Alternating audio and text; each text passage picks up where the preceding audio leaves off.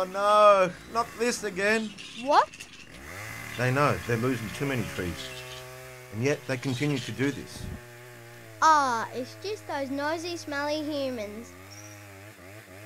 It's going to be getting a lot hotter around here, you know. What are you talking about?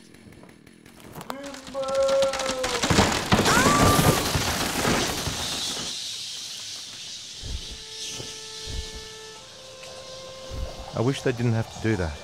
That was our home. By cutting down the trees, we are not only losing our home, they are releasing carbon dioxide into the air.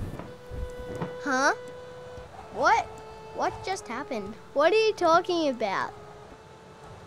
I've been learning some interesting facts about climate change. The temperature is getting warmer due to the build-up of an invisible blanket of greenhouse gases in the air that trap the heating. What are greenhouse masses? Greenhouse gases?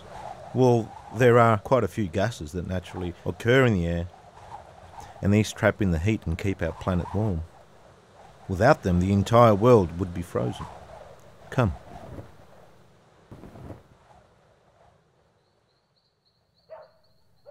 Imagine this car is like the planet. The windows of the car act like the extra greenhouse gases in the air. They let the sunlight and heat in, but stop some of it getting out.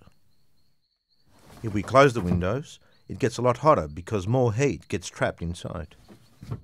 Hey! Those flying foxes are stealing that ute! Get out of it! Woo! But you said greenhouse gases are naturally occurring. Yes, but the human activities have increased the amount of greenhouse gases that are in the air. They are always busy rushing around in their cars, boats, and planes.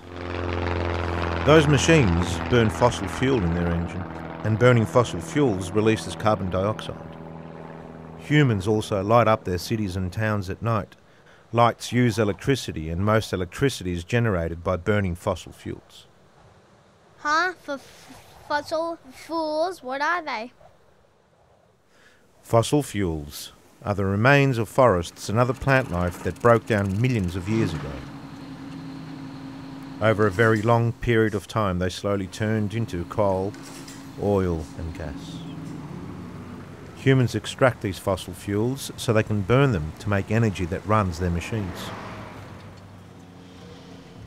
Carbon is the main ingredient in fossil fuels.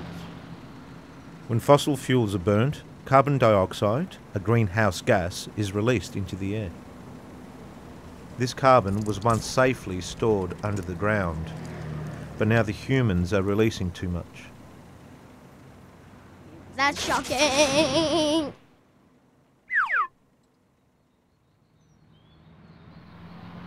Did you know that there are 7 billion humans in the world today?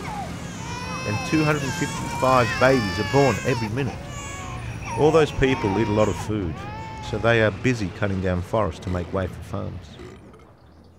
There are now over 1.5 billion cows on the planet, and these cows also burp and fart a lot of greenhouse gases.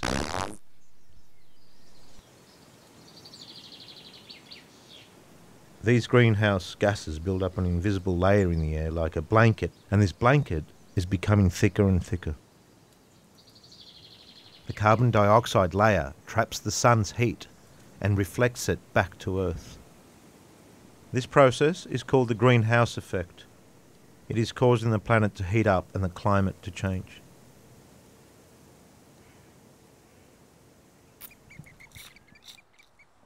What's so bad about global warming anyway? I like the warm weather.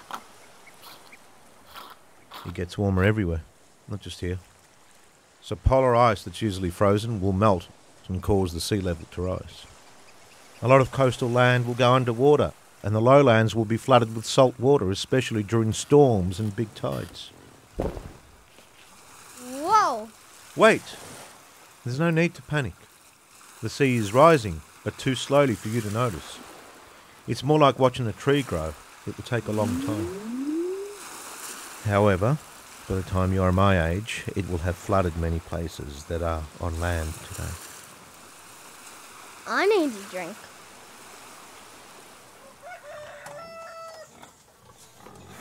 The rising sea will turn the water salty in the low-lying areas, which will make it very hard for plants to grow and to find a drink. Oh, yuck. And you're not the only one who likes warmer weather. It allows more pests to thrive like mosquitoes, and they spread diseases like malaria and dengue. Those people who live in the highlands didn't have to worry much about these diseases, but in the future they'll have to watch out.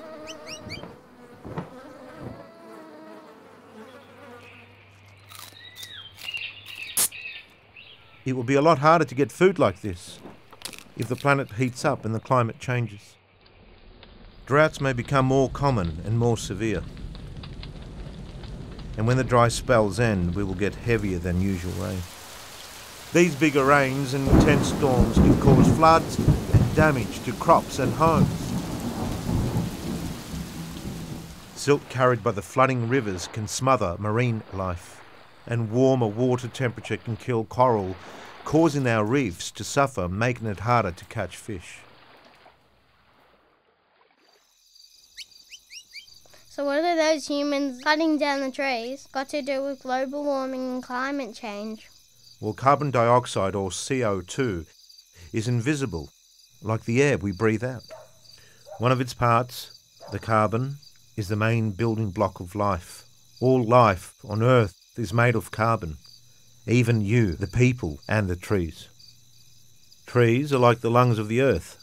They take in carbon dioxide through their leaves and store it as carbon inside their wood and roots. But when a tree or forest is cut down, the carbon is released into the air. This happens very quickly if the tree is burnt, and slowly if it is left to decay. It's simple. The more trees we allow to grow, the more carbon dioxide is removed from the air.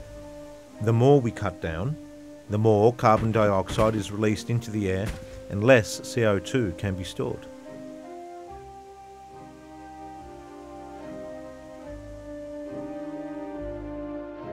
Trees are really important to you and me and the whole world. If only people could recognise their true value more often. We should do something about this. We should take action. Yo! Here's some seeds for the next generation. Let's review the greenhouse effect and climate change. Invisible greenhouse gases such as carbon dioxide are released when humans burn fossil fuels and clear land for farming. The gases build up in the air, forming an invisible blanket that traps the heat in, causing the earth to heat up and the climate to change.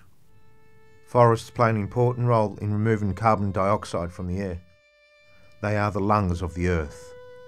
Stopping climate change is important because of the risks it poses to our coastal communities, health, and our food security.